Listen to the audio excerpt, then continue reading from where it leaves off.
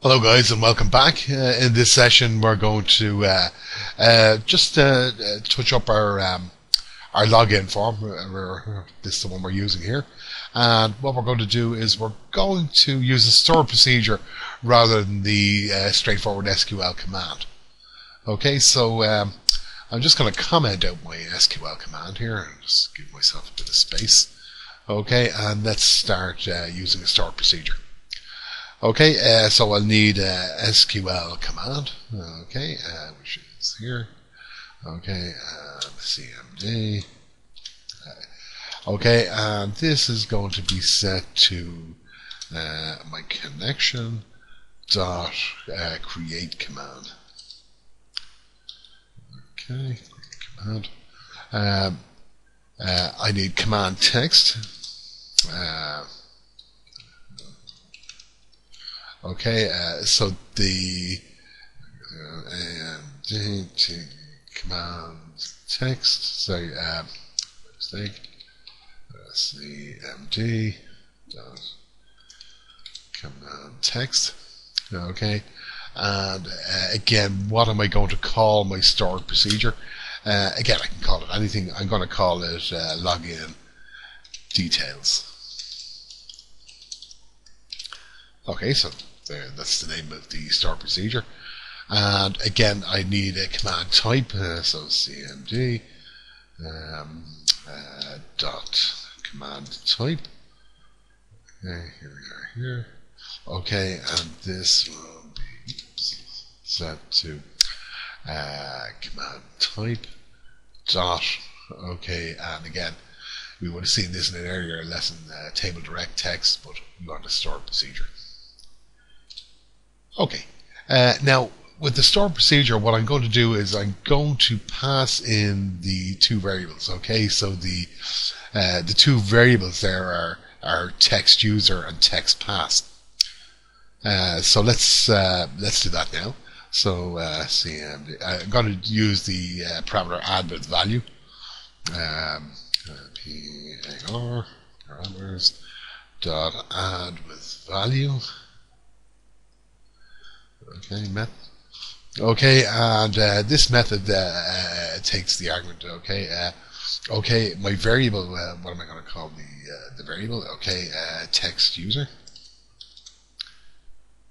Sorry, txt user.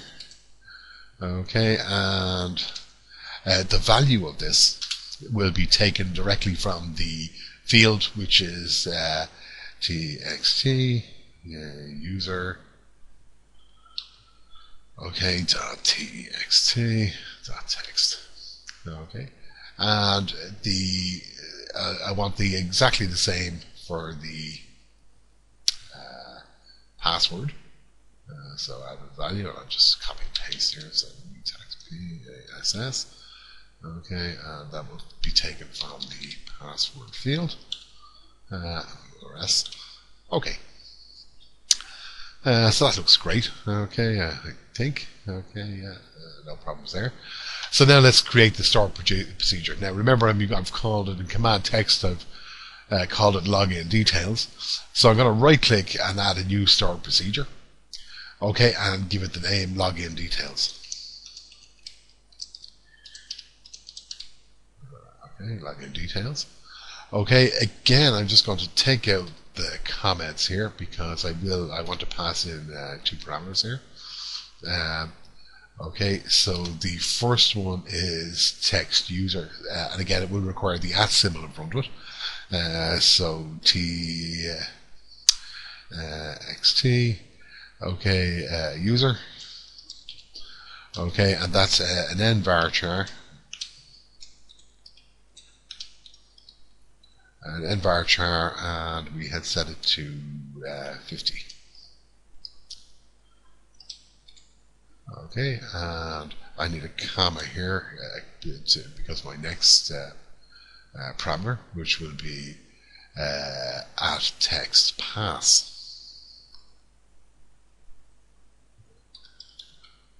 Okay. Some mistake there. I had caps lock on. Okay. Okay, and now let me just write the statement. Okay, so again, think of our SQL. Okay, we're going to select. Okay, yeah, I can use all here, all from. Okay, so where am I selecting from? TBL users. Okay, and what am I selecting? Where the username. Okay, so where this username. Okay.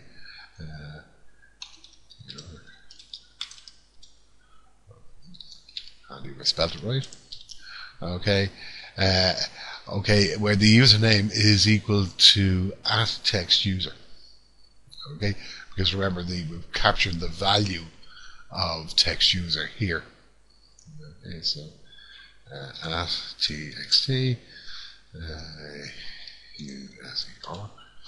Okay, and should put that in caps. Actually, just be aware there, it won't make any difference whether you use caps or lowercase in the functionality. But it is convention that you would use caps for SQL commands. Okay, so and where the user pass is equal to @txt pass. Okay, so let's take a look at that. Okay, so that looks okay. Let's just test it now. See if we're there. Okay, I'm just going to close this and save it. Okay, so there's my login details store procedure. Okay, and again, it's being called here in command.command text, and the type of store procedure, as you can see here. Here's the two values being passed, again being collected from the form. Okay, collected here by the form. Okay, and as a variable here. Okay, we execute the reader, gets it to string.